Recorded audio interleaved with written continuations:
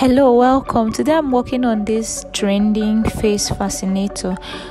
Remember to like, remember to comment and subscribe to my channel. So to make this style, you need a crinoline, you need your millinery wire, you also need thread and needle, you need gum, and you need bias.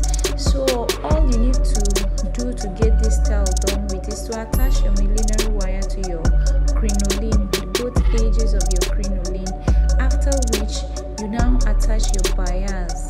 You put your gum on the bias and allow it to dry for some minutes before you now place it on the crinoline edge where you attach your millinery wire already.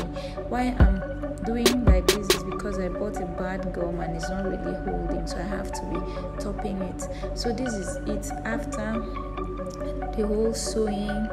This is how it looks like. So this is me sewing again because I'm trying to get the finishing part of the fascinator, the back that you need to attach. So you sew carefully your millinery wire to your crinoline, both edges. Remember, in this particular style you have to place your millinery wire on both edges of the crinoline and sew it up, and this is it, it's ready.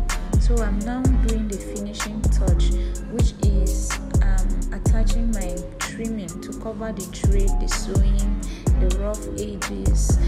You just have to do a good finishing to have exactly what you want. Remember to like, please, and comment. This video is very short because this style is very simple, and this is it, it's ready. Thank you for watching.